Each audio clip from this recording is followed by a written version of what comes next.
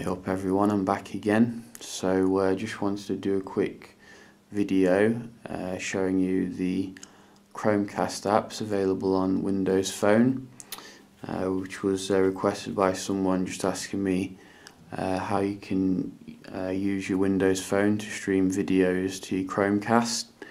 And the selection is not quite as many as you'd get on an Android device, but you still get the main things which will handle watching videos from your cloud storage or from YouTube.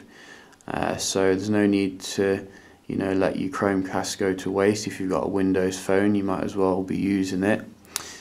So the first one that we can show you is something called Cloud for Chrome, and using this you can connect to your cloud storage, OneDrive storage, which is Microsoft's cloud platform, and then in there, if you've got some files like videos or something, you can go to videos. You can see I've got one video in there just as a test for this video, because usually I do use other cloud platforms, but if you do use OneDrive, then you can take advantage of this. But you can then click on the top button, which shows you your Chromecast. Sometimes takes a bit of time to actually register that you've clicked on it. So it has registered though, and it started to come up on my TV, as you can see.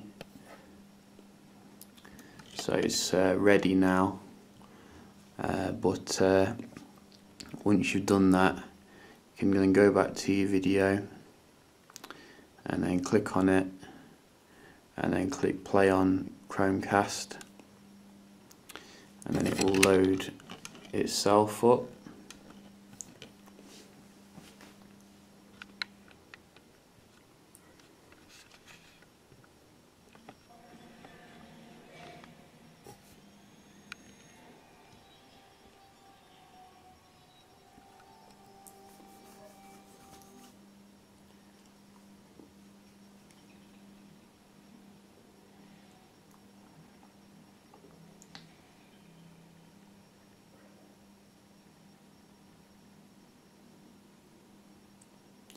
So the picture looks quite good, as you'd expect, just the same as what you'd get on an Android device. It's very high quality and detailed, and it seems to stream well as well. No issues with buffering and all that. So that's the first one.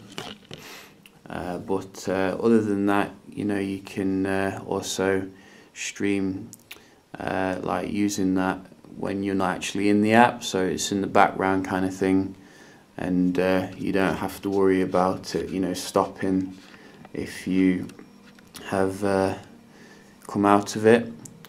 But other than that, you can also use something called TubeCast, which is like a YouTube streaming facility. And that will automatically detect your Chromecast. You don't even have to do anything. So once it's done that, you just search for something such as Metal Gear Solid Remix, and then click search, and that will automatically search for the latest ones, and then you can just click on one, and then it will automatically kick into life on the TV.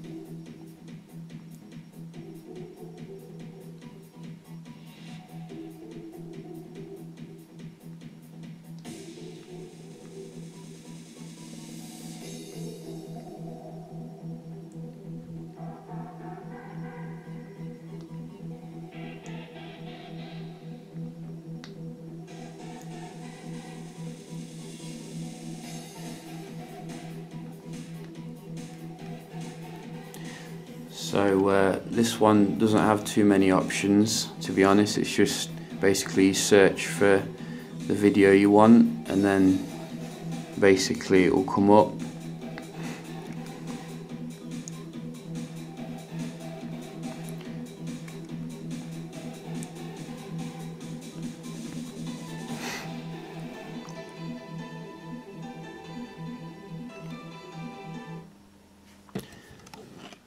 And it quickly changes to something else.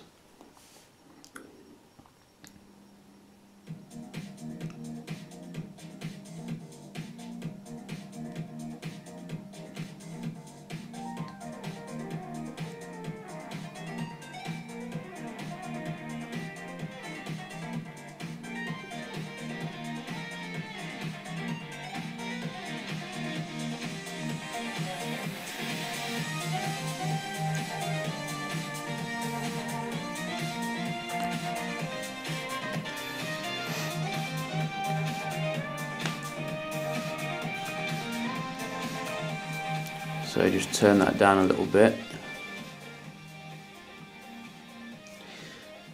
Now those are the two free ones that I've been using on Windows Phone the most, and with TubeCast there is one issue in that I don't know how to actually stop it once it's started, other than obviously going into a different kind of app and then starting the Chromecast that way. So I think it still needs a bit of development work, but it's definitely a good start.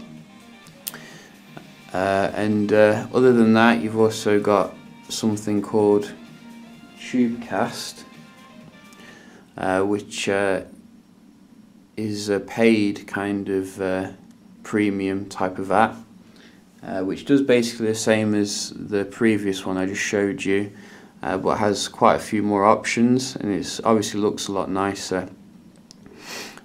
So you can select what video you want, which they automatically come up on this one. You can do a hell of a lot of different stuff actually, but it does cost obviously to use, so you have to pay £1.49. Personally, I've not seen a need to use it yet, if there's a free option available, but I do like the way you can customize certain things about the app, such as the accent, colour. You can put like a different style on as well, so change it. You can add a tile to the screen and customize that. Can do different playback options. So it's definitely more full featured, and it's probably worth buying, but personally, as I said, my needs are fulfilled with the other app. But if you've got the money, then definitely check it out. It's as you can see, you can get your videos from each category, which is quite useful, such as technology. It all comes up there, and so yeah, another great app. But those are the main three that I've used at the moment, and those are the ones which I'd recommend. All the others look a bit dodgy, so yeah, I hope you found the video helpful, and I'll be back shortly with some more videos. Cheers.